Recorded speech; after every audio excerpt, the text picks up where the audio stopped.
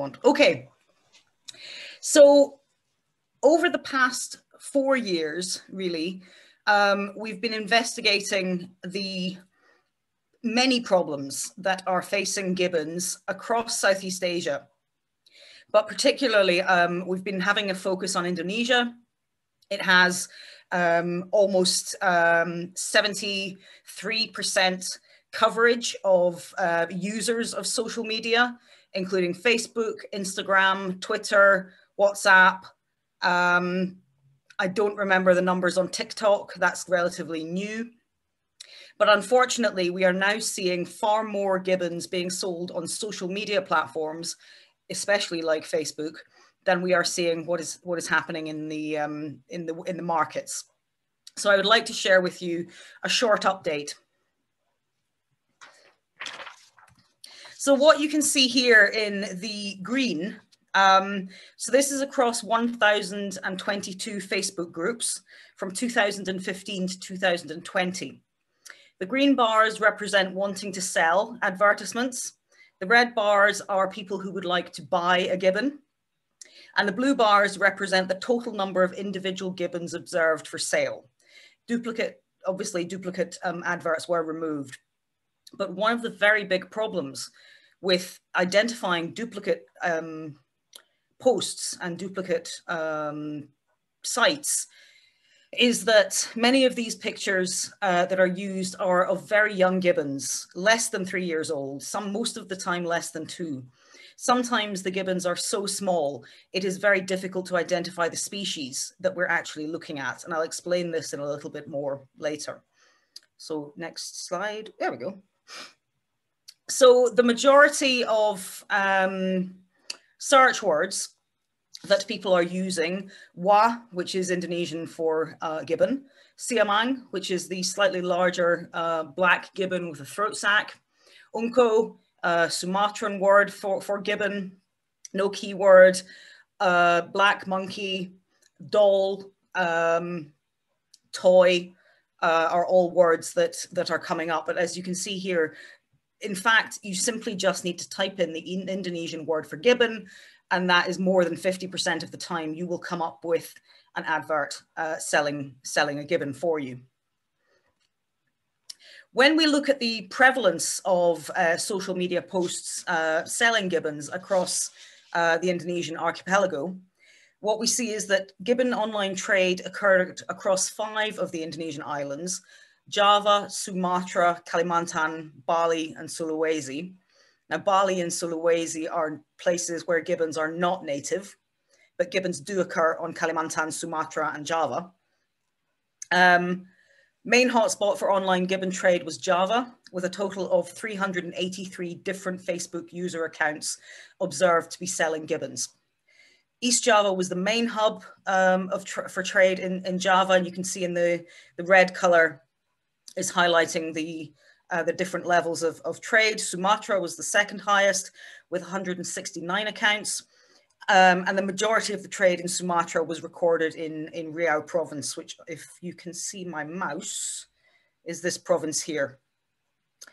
So we are seeing a lot of trade in gibbons, predominantly from the 2 most populated islands, that is Java and Sumatra, and a little bit less of it coming from Kalimantan.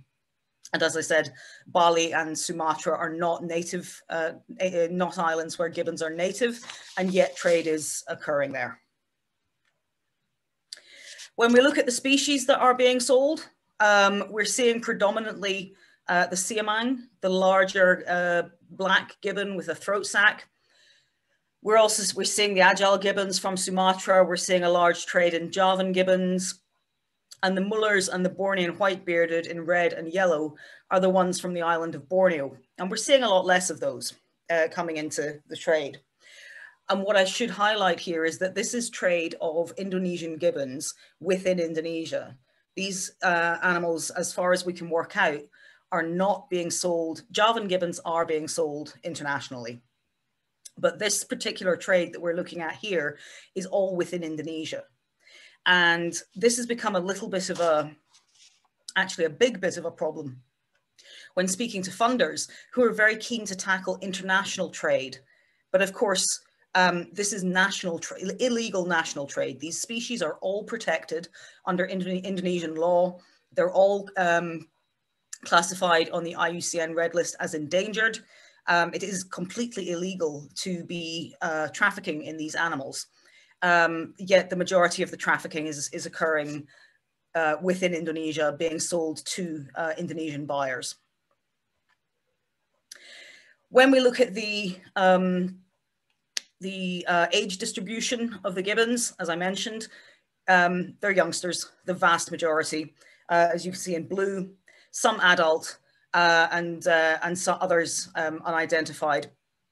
The unidentified is often because of malnutrition, which makes it more difficult to identify the age of the gibbon.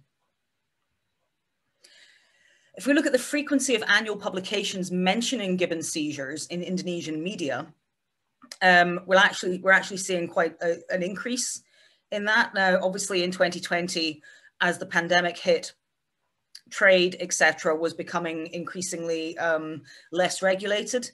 And so we did see a decrease in confiscations and a decrease in the prevalence of publications about this.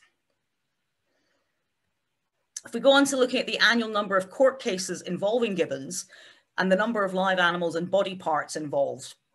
So in the red bars, you can see the number of cases. In green, the green line is the number of live gibbons, and the blue are live gibbons or gibbon parts.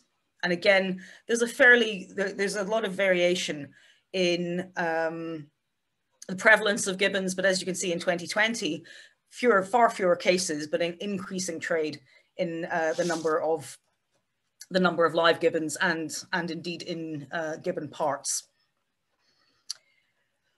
When we look at the total number of wildlife-related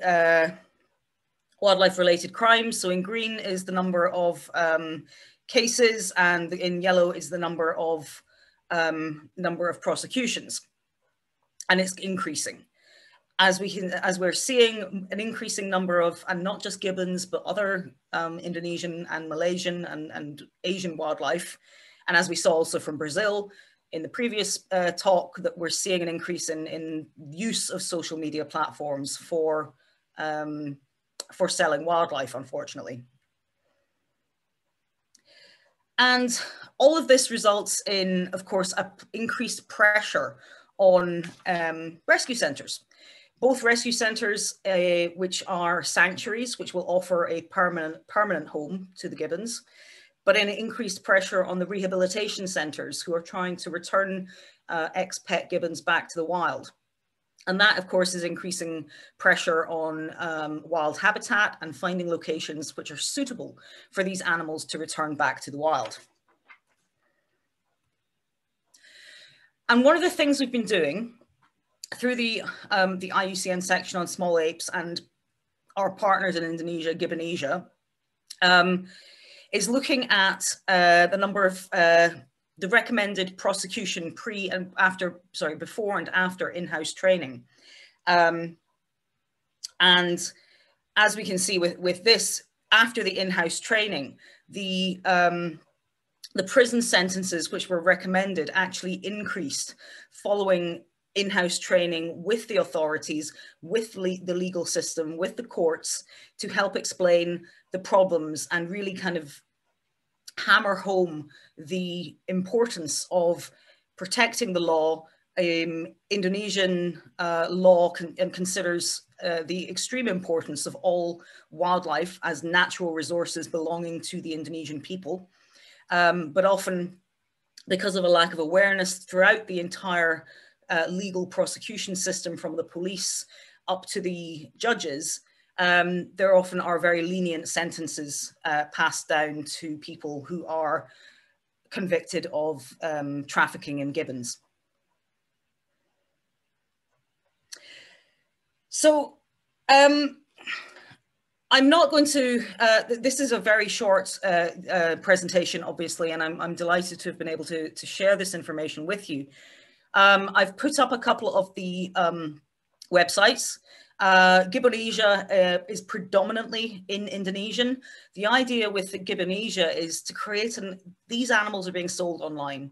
So let's identify and tackle the buyers through the same platform they are using in order to purchase gibbons. Let's come up with a positive campaign. Let's really push forward with really encouraging people not to buy gibbons. If they have got a gibbon, then give it to the rescue center, providing people with information rather than a constant negative stream of persecution against people, is really try and engage with them on these same platforms. So of course, please, feel free to check out these resources. And finally, I have to acknowledge our funders, Synchronicity Earth and the Arcus Foundation, and the incredible knowledge and support which has been provided by International Animal Rescue Indonesia in order to implement this work. It's ongoing. Gibbonesia have this ongoing campaign. We are looking at costs of gibbons. It certainly seems that these are animals that are being bought by people with disposable income. People are sharing their stories of having gibbons on social media as well. So we want to reach out to those people and say, do you realize these animals actually belong in the wild?